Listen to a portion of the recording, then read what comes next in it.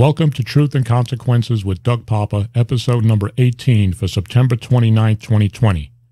I am continuing my discussion of the formal statement of charges that were filed against Las Vegas Justice Court Judge Melanie Andress-Tobiasson by the Nevada Commission on Judicial Discipline and the response and motion to dismiss those charges that were filed by Judge Tobiasson's attorneys. Refer to podcast number 17, where I confirmed Tobiasson's claim to me during my May 7, 2018 on-the-record recorded interview with her, in which she stated that she had been in contact with FBI Special Agent Kevin White of the FBI Las Vegas Division's Public Corruption Squad. A court record pertaining to the charges filed against her by the Judicial Commission confirmed that Tobiasson's phone records indicated nearly 200 calls to the FBI and 175 text message exchanges with the FBI. Tobiasson told me that the information she was providing to the FBI involved underage sex trafficking and police corruption. Special Agent White, according to the court record, when questioned by the Commission's investigator, replied that he doesn't comment on an ongoing investigation. Now, today's podcast.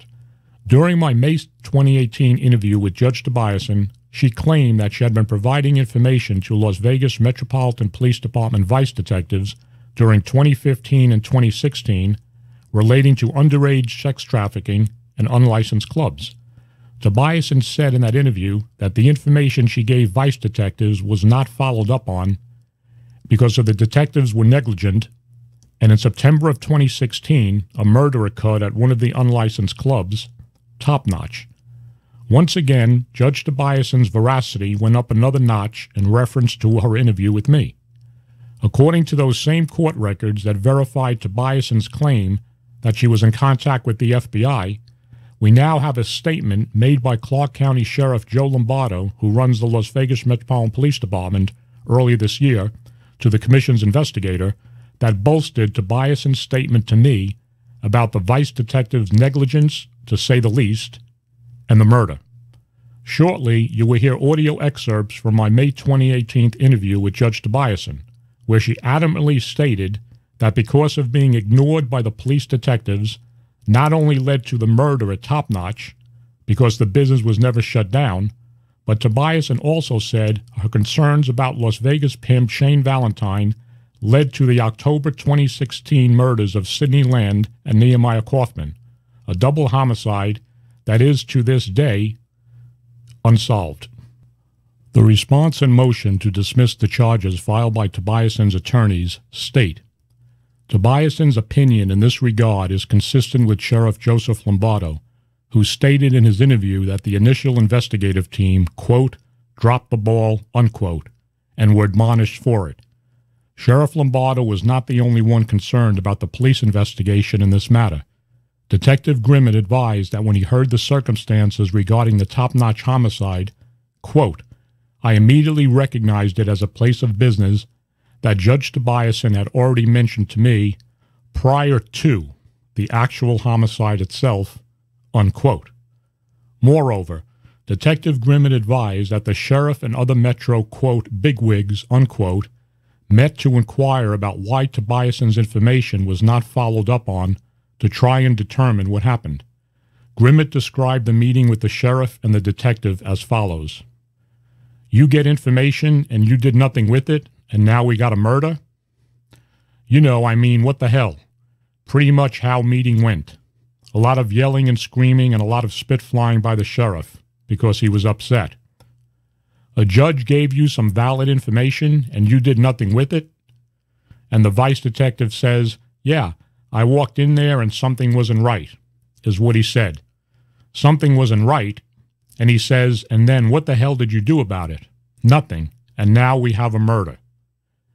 In the writ filed by Tobiasson's attorneys on September 25th, they state, Detective Grimmett describes the sheriff as very upset about the, quote, botched, unquote, investigation. Quoting from Sheriff Lombardo's recorded interview with the Commission's investigator, the writ states, quote, I brought the detectives in when I found out about the information associated with Top Notch, the clothing store, and the failure for us to investigate it, unquote. None of the excerpts of the exhibits mentioned by Tobiasson's attorneys that I have referred to in this or other podcasts have been made public.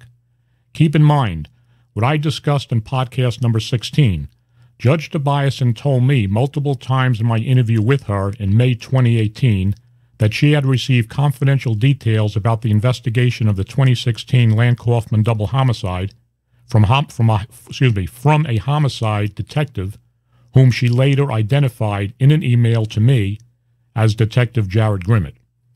Grimmett, when interviewed by the Judicial Commission's investigator, denied he gave any confidential information about the double homicide to Tobiasson. Somebody is not telling the truth here, and I believe that it is Grimmett. More on that in a future podcast. No doubt to me, he was providing information to Judge Tobiasson.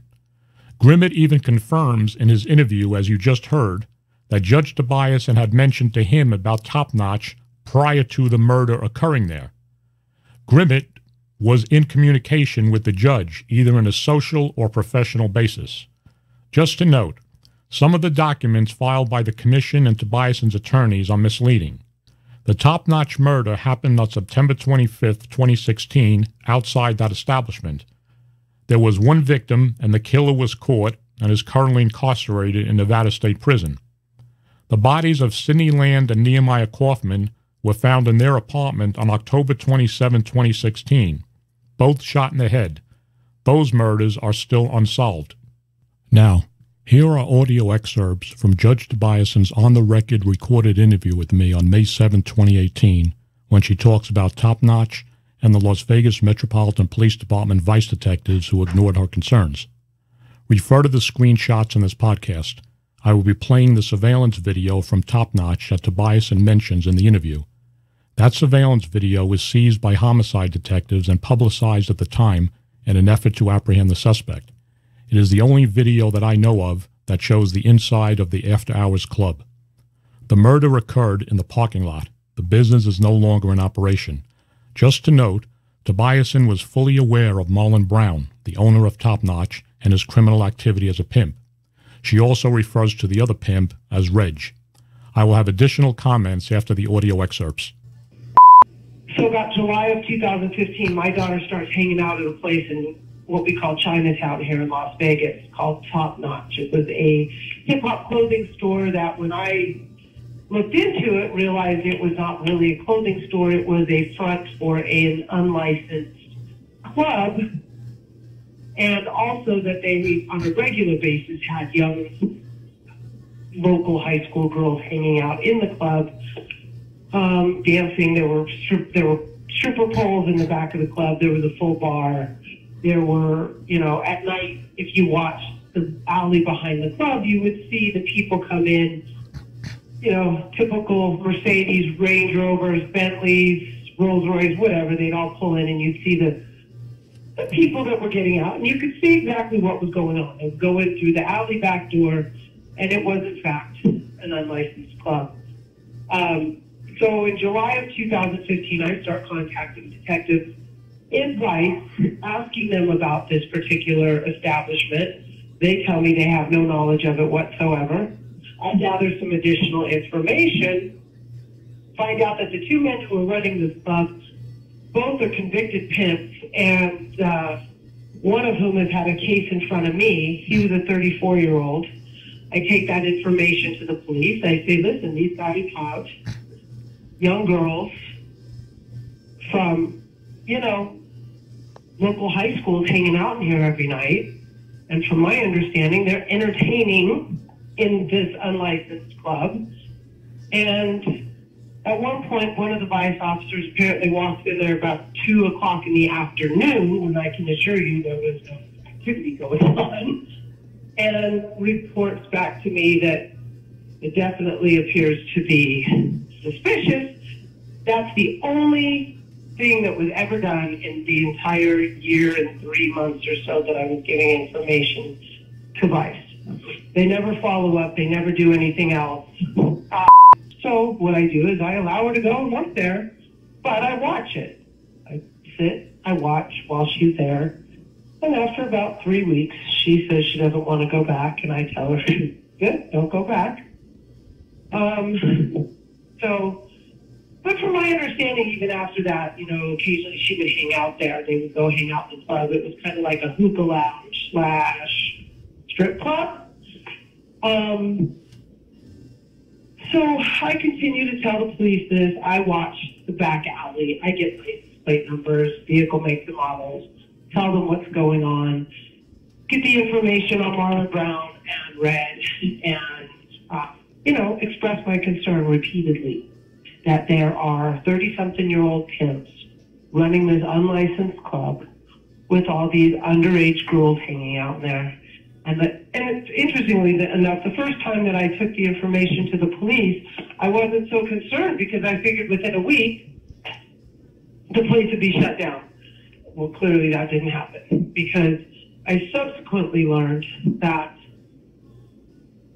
not only did the police know about this place when I first started giving them information, they knew about a lot of places like this. And they were kind of untouchable. There were certain pimps that were untouchable, and then there were certain pimps that they would go after. The pimps that were untouchable, from my understanding, is the pimps who would play the game. They would pay the price. They would, you know, offer their girls, and they would get to do whatever they wanted, despite the fact that they were targeting, you know, judges' daughters, cops' daughters, etc. I learned pretty quickly that Shane Valentine was also untouchable. No matter what I said to the police about him, they never went after him. So this is about September. This goes into September, October of 2015. Then my daughter kind of quit hanging out there. Occasionally she would go there, but mostly she wasn't going there. December of 2015, I still continued to give information, even when my daughter was no longer going there. So they figured it's not just my daughter that was in jeopardy. I then immediately contacted Vice again, and this was probably the 5th or 6th time I had contacted them in this particular period of time, July to December of 2015. Contacted them immediately, gave them his name, the address where she had gone, the fact that he had drugs and guns in the house, that he was an ex-felon, and the conversation that he had had with my daughter, and the fact that it was clear that he was also had other girls working for him. That they did nothing. They said they would look into it. I subsequently learned that not only did they know who he was pretty much untouchable, and they never even queried the address because they never had any intention of going after him. For a long period of time, I thought it was just they were lazy or they judged me because, you know, they figured, why is she letting her daughter do this? You know, my theory was they should understand that when you're dealing with this kind of stuff, you try to do everything in your power to keep your child talking to you, because the minute you alienate them, you basically send them into the lion's den. Nobody ever attempted to get a search warrant for his house, despite the fact that there was, you know, there were people who could say they saw guns and drugs, etc. in the house. That was the guards repeating. She just happened to remember that he was the one on the other case, that he was the pimp, that even though he wasn't charged, she remembered his name. I had never made the connection until that moment. Now, mind you, I am telling the police about Shane now for 6 months. And then I learned this detail and I freak out because now I realize, because I always had believed he was targeting certain types of girls or certain families. Now I knew for sure. So I called Vice again and I said, I have just learned that he is the same guy who pimped out the other judge's daughter. And they seemed to be shocked. However, I now know that they knew exactly who he was and exactly who he had pimped out when I first gave his information to them. They knew he was the guy who had pimped out this judge's daughter. They knew he had never been charged. They had never submitted a case on him, and they'd never gone after him. I then called Vice, and I told them who'd you talk to in Vice? Who are the detectives you're talking to? The majority of the time I spoke to Detectives Bluth and Biez. That would be Kelly Bluth and Al Biez. Little did I know at this time that they were both subjects of the federal investigation. I had no idea because it hadn't been made public yet. So then I had also talked to Kathy Huey, I had talked to Greg Flores, I had talked to several others, you know, in passing. But those were the B as in Blues were the ones I took most of the information to, but I had given information to Flores and had given information to Huey. I also had talked to a detective by the name of Van Cleef. But so at this time I call Blues and Diaz again, and I tell them that he was in court, and as soon as he left my court, he started contacting my daughter. I don't understand why you guys won't do anything. This part, I mean, I'll say it, and I know it's being recorded, but, you know, at the point that this story gets reported, there's certain things that, you know, hopefully we can talk about not discussing, just for my daughter's protection, you know? Okay. But, you know, I contacted his attorney because it was now going on a year that I had been calling ICE and that they had done zero, absolutely nothing. So, ma'am, hold on for a second. Before you go any further, I don't want you to lose track. But can you phonetically spell the names of as best you can, of the vice cops you spoke to? I know Al Bias is B-E-A-S, but who were the others? That's correct. Kelly Bluth is K-E-L-L-Y-B-L-U-T-H. He is a man. His wife is a prostitute. She's a DA. Her name's Jacqueline Bluth. Then there's Kathy Huey. Kathy, I think, is with a C and not a K, and then last name is H-U-I. Gregory Flores, F-L-O-R-E-S. Greg Flores is one of the most corrupt individuals I've ever had the displeasure of learning about. Then there was a Van Cleef, and I'm sorry, I don't know his first name. It's V-A-N-C-L-E-E-S. I contact Shane Valentine's attorney. It's about July now of 2016. And because I know that the cops at this point aren't going to do anything, I call his attorney and I said, hey, you might want to get your client a message that if he calls my daughter again, I'm going to take care of it myself. And so he does. He gives him the message. That's, you know, we don't really want to report that. But, you know, I was at the point where I thought, if this guy's going to continue to mess with my daughter, clearly the police don't give a shit. They're not going to protect her. I spent a year trying to get them to do some sort of independent investigation and shut these places down. I had given them, Shane Valentine was associated with a place called Milk Money, which is the same kind of thing as Top Notch. You know, it's like a front. They use all these clothing stores and strip malls and at area malls that look like clothing stores from the front, but they're actually unlicensed clubs, and they're all over town. Milk Money is, from my understanding, from talking to people in the industry, is owned and run by Molly Mall. That should explain some things to you, because Shane Valentine was associated with Milk Money. Molly Mall's people, in other words, pimps that worked under Molly Mall's permission, were pretty much untouchable.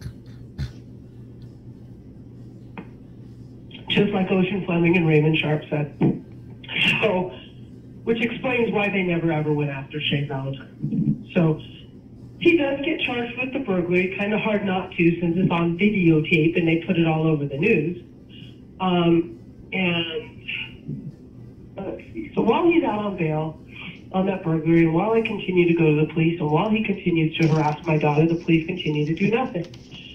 During that time, from what I understand, he's still pimping out girls, he's still selling dope, and he's still burglarizing houses and stuff. But I continued to push it because at any time, there were several times I had conversations with Blue where he'd say, well, what's going on with your daughter? And I'd say, my daughter's fine. And he goes, well, what do you want us to do? And I go, well, just because my daughter's fine doesn't mean other people's daughters are fine. I said, this isn't just about my kids. This is about everyone's kids. So September 26th of 2016, it was a Sunday, I get a search warrant call from homicide. About halfway through the search warrant, we do telephonic search warrants here. About halfway through the search warrant, they give the address and the name of the location of the homicide. That location was Top Notch Clothing Store, the place that I had started to talk to Vice about July of 2015. It's now September 2016. So Top Notch was still going strong as an after-hours club with underage girls. And lo and behold, there's a murder there. So I get off the phone, I call the the homicide sergeant back, and I explained to him that, you know, I was concerned about my name being on the search warrant because these people knew who I was, and they had kind of tried to get their hooks into my daughter. But they had, you know, most likely gotten their hooks into other girls. Well, ma'am, before you go any further, let me interrupt you. Where was Top Notch located at? At this point in time, Top Notch had moved. When my daughter first was aware of it, and I was first aware of it, it was on Spring Mountain. I can get you the full addresses, but it was on Spring Mountain, and it was between Valley View and Arville in what we call Chinatown. And then by the time it had the murder was there. It had moved to a location at the corner of Flamingo and Decatur, and it was on the southeast corner in a strip mall behind like a Blueberry Hill breakfast restaurant and stuff like that. It was a little strip mall. And again, I can get you the full addresses if you need them. So the murder happens there. They have surveillance cameras, and interestingly enough, the homicide guys call me and asked me if I'll show the pictures of these 4 people to my daughter. And I said, are you out of your mind? I said, there is no way in God's green earth that I'm going to have my daughter identify the shooter and the getaway driver in this video for you guys to, you know, I mean, they haven't protected her to this point. And so I was like, yeah, no, that's not going to happen. You're not going to use my daughter as your guinea pig. So, which turned out to be a really smart move on my part. Ultimately, they identified the shooter. They identified the getaway driver. Anyway, so that was October 26th. The following day, which was a Monday, I contact Detective Bluth, and I'm pissed. And I said to him, I said, I assume you heard about the murder at Top Notch. I'm not quite sure why you have blown me off for all this time. I go, but maybe now I have your attention. And I said, maybe now, since there's been a murder at Top Notch, and I asked you guys to investigate that a year and a half ago, and you knew what was going on there, I said, maybe now you'll investigate Shane Valentine. I said, he's out on bail on a burglary charge. He's got multiple felony convictions from when he was a juvenile and certified up as an adult. He's pimped out one judge's daughter. He's pimped out multiple police officers' daughters. He tried to pimp out my daughter. He's targeting certain families, and you guys just don't care. And I said, I have information on a girl who is at this moment working as a prostitute for him while he's out on bail on a burglary. Maybe you could do some investigation and do something about it. So he tells me he'll be at my office on Thursday afternoon. Thursday comes and goes, no call, no show. And what detective was that? So that was Detective Kelly Bluth. How do you spell the last name? How do you spell the last name again? Bluth. Bluth. Bluth. Okay. All right. So that following Sunday, coincidentally, I was at the jail doing something else. And I run into Tobiasson'S working overtime at the jail. And I was not nice. And I walked up to him and I said, I have a question. I said, how come you guys keep fucking blowing me off? I go, I've been bringing you information on these guys trying to pimp out underage girls. I go, which is your big, talking point on the news. And I said, for over a year now. And I go, you guys have just completely blown me off for over a year. You've done nothing. You haven't investigated anything I've told you. You haven't made any effort to independently investigate or verify any of the information I've given you. And now you got a dead person at a place that I told you about over a year ago that was an unlicensed club. I go, I don't understand. And he goes, I don't know what you're talking about. He goes, oh.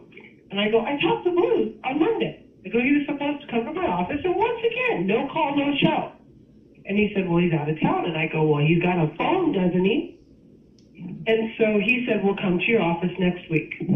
So the following week, which would have been the first week of October 2016, they come to my office. And it's Al Diaz, Kelly Bluth, and Greg Flores. And I give them information on a girl. The same girl I told you about earlier, whose dad was a police officer who was friends with my daughter. Okay. I give them her name, her dad's name, all of her information. And again, I give them Shane's information, where he lives, what his story is. Who was the name, ma'am? Who was the name of the cop whose daughter was being pimped out? His name is Ty Bowden, Bowden. He goes by Ty, like T-Y, but his first name is Clarence. Now, I had said to them when I gave them this information, every time I gave them information, I said, my daughter can never know I'm giving you information. If she finds out, she'll never talk to me again. I'll never get information again. And, you know, she might just be so pissed off that she will never talk to me again anyway. Okay, ma'am, I don't want you to lose track here, but before I on a train of thought, I want to ask you a question. It's okay. I don't understand. Why would a pimp be pimping out daughters of cops and a judge? It seems like the stupidest thing to do in the world. Why was he doing that? No, actually, if you know you're protected, and it's actually not the stupidest thing in the world, it's the smartest thing in the world, because I'm the only one that has ever been willing to come forward, because everybody else is A, in denial about the fact that it's happening, or B, cares more about their job, their political career, or their public reputation than their kids. Ty Bowden, what does he do for Metro? Where does he work? I don't know where he works now. I have no idea. He was a patrol officer at the time. Okay, patrol officer. Okay. But no, here's the thing. You've got Molly Mall paying off these cops to protect his people and his girls and go after the other pimps. Right. Shane Valentine works under Molly Mall, so he's protected. It explains, and if you've got these kinds of kids, their parents aren't going to come forward because their parents are embarrassed. See, my embarrassment comes from the fact that we have a police department and a DA's office who will allow this to happen. They know it's happening. They pretend they don't. And they allow our kids, they allow their own colleagues' kids to get trafficked. And then they go on the news and talk about their, passion for going after these human traffickers when they're sitting back watching it. I actually subsequently learned that there were cops who hung out at Top Notch at the club. With the underage girls. Mm-hmm. If someone was to talk to Marlon Brown, I'll bet he'd tell him, I actually kind of like Marlon. Marlon actually protected my daughter. Now listen, if my daughter had been 18, I guarantee he wouldn't have. But he used to tell my daughter all the time, he's like, I have mad respect for your mom. She always treated us with respect, and we were in court with her. Who is this guy? Which guy is this? Who is that guy? He was a pimp. He was the one who owned Top Notch, but he wouldn't let my daughter drink. He wouldn't let her party. He would let her sit back there and load the hookahs. He let her hang out there, but according to her, he kind of shielded her from the other stuff. I don't think the guy deserves any freaking awards, but I do appreciate the fact he didn't beat my daughter up and put her out on the strip. His first name is Marlon? Yeah. Marlon Brown? I mean, he protected my daughter more than the cops did, I can tell you that. Who was the judge's name? That's pretty sad. What was the judge's name whose daughter was also being pimped out? What was her name? Michelle Levitt. Their daughter recently was working as a prostitute again out of Spearmint Rhino, which is also Molly Mall's territory. Well, you just heard some very disturbing comments made by Judge Tobiasson. I can understand her frustration after being ignored by the Las Vegas Metro Police vice detectives that led her to threaten Shane Valentine through his attorney. I have to ask this question, though. I don't believe Tobiasson ever sought a restraining order against Shane Valentine, something that a judge would indeed be aware of, that avenue was available to her. As for going to Shane Valentine's house and kicking in the door, as I reported in a previous podcast, I cannot imagine what Tobiasson was thinking. She was fully aware that Valentine was a violent felon, and by her own admission, she knew he had firearms in his house. Trespassing on someone's property could have ended with some dire consequences. I think that was totally irrational on her part. As for allowing her underage daughter at the time to frequent and then work in an establishment that she knew involved criminal activity and was owned by pimps, well, there I have to part ways with Judge Tobiasson. Her attorneys state numerous times in their motions to dismiss these and similar comments. The Commission's formal statement of charges includes allegations of no substance but criticizing her parenting skills. Tobiasson was acting as a mother trying to protect the victimization of a child. The Commission has the arrogance to comment on Tobiasson's parenting skills. In fact, Detective Grimmett understood that Tobiasson's daughter was a cashier at Top Notch. My comment: who cares? It was still an illegal establishment, and she allowed her daughter to work for a pimp. Tobiasson endangered her own daughter's safety by allowing her to even enter Top Notch. I find her conduct as a mother in that instance abhorrent. She placed her daughter into the lion's den. Looking at the overall, the bigger picture here about what Tobiasson said about the Metro Police vice detectives and contacting the FBI have been proven to be true. Here is an audio clip of Tobiasson talking about the meeting that Sheriff Lombardo had, as discussed earlier in this podcast. Listen to what she says. She could only have known what was said in that meeting from a person who was in attendance. My guess, Detective Grimmett briefed her, just as he briefed her about an ongoing double homicide investigation that she had no business knowing about or meddling into. Or did she? More on that in another episode. Now, here's the audio. I make a phone call to somebody who I know is tight with the sheriff. And I have a story to tell you that I think the sheriff needs to know about. And I tell him the story that I just told you. And he tells the sheriff. And the sheriff calls in homicide. And the burglary detectives, who never did a search warrant, never really followed up on the information I gave them, calls in the officers who closed the drive-by shooting case. And he basically makes it look to me like he's doing something. Who was the guy that you told the sheriff? Kirk Hooten. Who? Kirk Hooten. Is it what rank is he? Right now, he works for the PPA, and I think he's not a sergeant or anything. He's just the guy is best friends with the sheriff.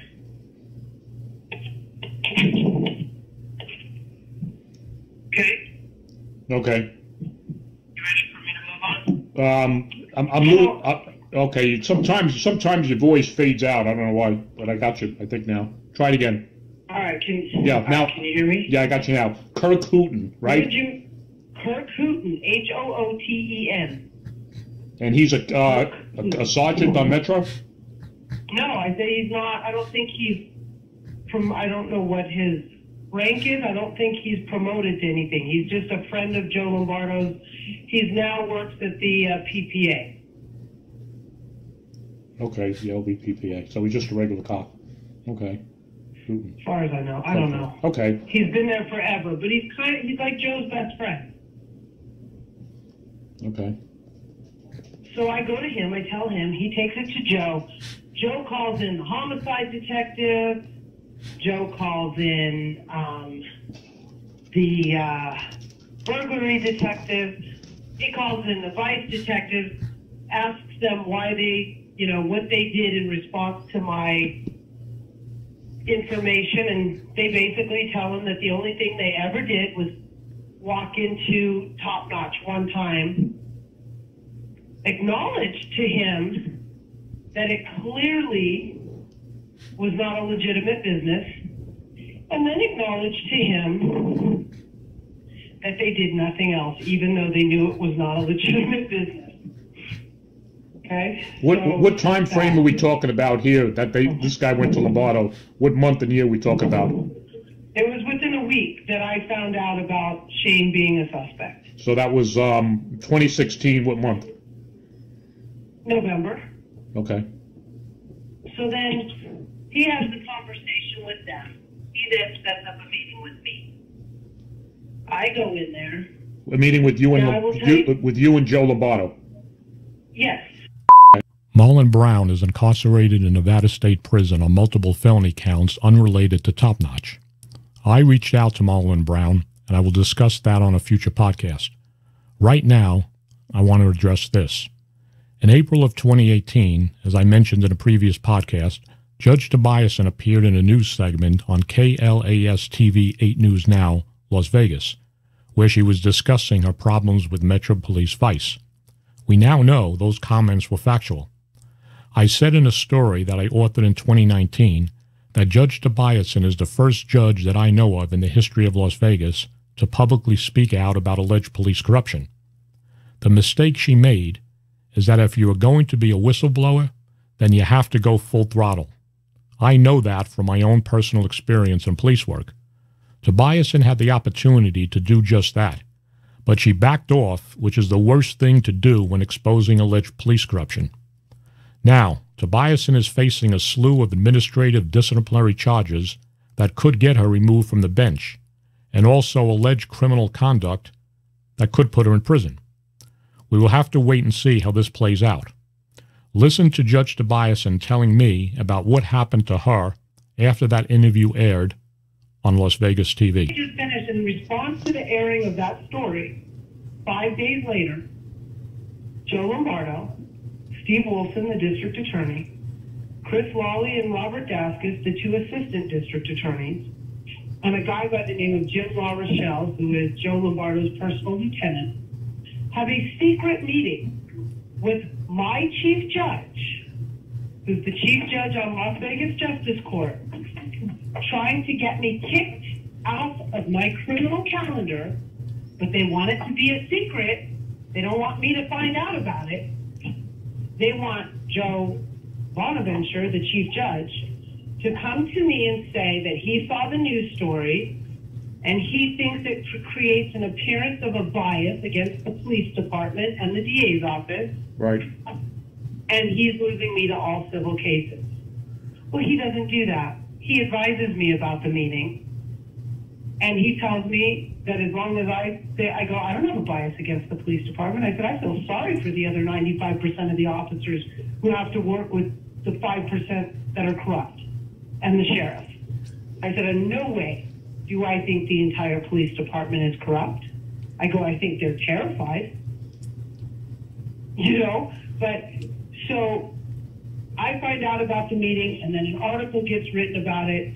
Joe Lombardo has a meeting with George Knapp where his veins are popping out of his neck because he's so mad. Right. And he's accusing me of being inappropriate. And he's yelling at George Knapp for doing the story because it makes them look bad.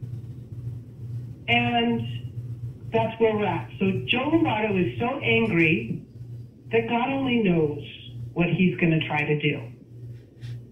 But their meeting was so inappropriate that I've had 3 attorneys tell me that I should file a federal lawsuit.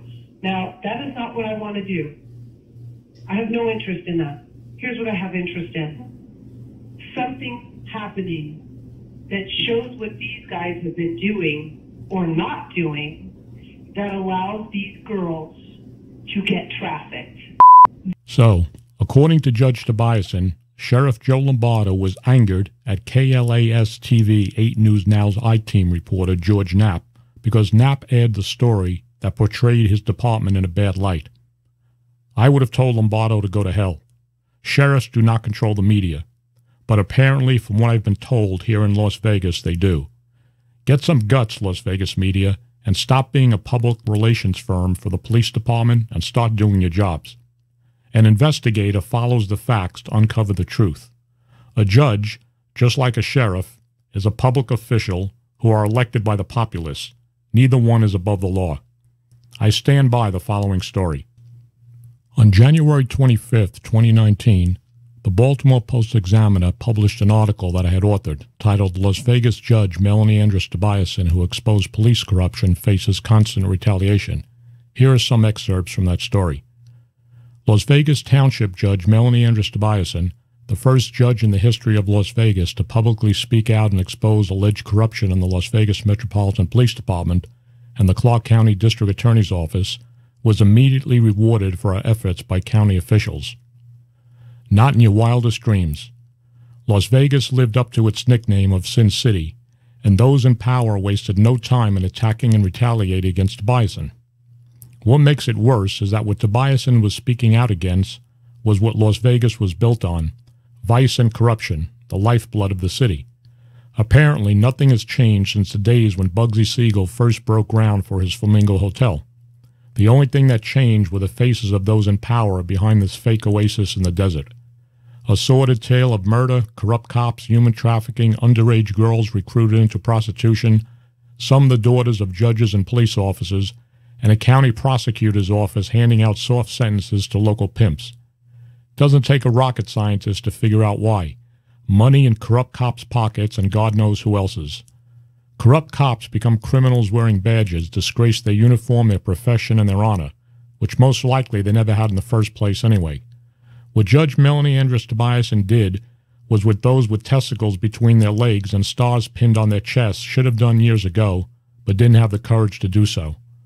On April 13, 2018, 8 News Now I-Team aired an interview with Tobiasson, who recalled her efforts starting in 2015 to keep her daughter away from the clutches of a local street thug, violent felon, and known pimp named Shane Valentine. She started to collect information about an after-hours establishment that her daughter was working at. What she found out was that local pimps were recruiting underage girls just like her daughter, including children of judges and cops, to sell sex. She recounted her efforts to reach out to the Las Vegas Metropolitan Police Department vice detectives, but could not get any help. She realized that if the vice cops would have investigated her tips, they would have been investigating the criminals the police were working with. She also had concerns about recent plea deals for sex traffickers that were handed out by the Clark County District Attorney's Office. Tobiasson said during the interview that she was concerned for her daughter's safety. Quote, "The problem is I don't think we're in danger from the pimps anymore. I'm more afraid of the vice detectives and those who are trying to cover this up. That's what I'm afraid of now," unquote. I give Judge Tobiasson an A for coming forward and exposing corruption. I give her an F, though, for allowing her underage daughter to even step 1 foot into those clubs. That to me is just plain irresponsible and something I cannot accept. Tobiasson's husband, a retired LVMPD police officer, appears missing in action in all of this. On April 17, 2018, just 4 days after Tobiasson's interview aired on Las Vegas television, Clark County District Attorney Steve Wilson, along with Assistant District Attorneys Robert Daskus, Christopher Lally, and Clark County Sheriff Joe Lombardo, the head of the Las Vegas Metropolitan Police Department, had a secret meeting with Chief Judge Joseph Bonaventure of the Las Vegas Justice Court. The purpose of the meeting was to have Judge Tobiasson removed from the criminal calendar and reassigned to civil cases, alleging that she was biased towards the LVMPD. Bonaventure did not reassign to Tobiasson. I found that failed retaliatory attempt by that group of men rather pointless, since Tobiasson stated during her television interview that, quote, "It's unfortunate because it's a very small percentage of the people in the DA's office and at Metro, but it makes the entire system look corrupt," unquote. Not satisfied with their first attempt of retaliation, Judge Andress-Tobiasson in November 2018 would once again face the ire of those in power, this time from the Nevada Judicial Discipline Commission. In what I call the biggest load of crap ever to be dumped on anyone's desk, the commission alleges that Tobiasson improperly used her position as a judge to contact Las Vegas Metropolitan Police Department vice detectives regarding her claims of sex trafficking at an after-hours unlicensed club, which, according to Tobiasson, was frequented by off-duty LVMPD police officers. Must have been the allure of the underage girls the pimps had inside those clubs for the police officers. The commission's bullshit argument is that Tobiasson had access to speak to the vice detectives and make those requests to investigate the clubs because of her position as a judge. I look at it this way. The police didn't follow up on Tobiasson's request, and she was a sitting judge. I can only imagine how they were conducting vice complaints from a private citizen. Pardon me. They couldn't and wouldn't have followed up on anybody's complaints because they were being paid off by the pimps who were operating the clubs. Trafficking in underage girls, how can this be tolerated in any criminal justice system? It's a travesty of justice, even the city of sin. How about that for a perhaps more telling investigation?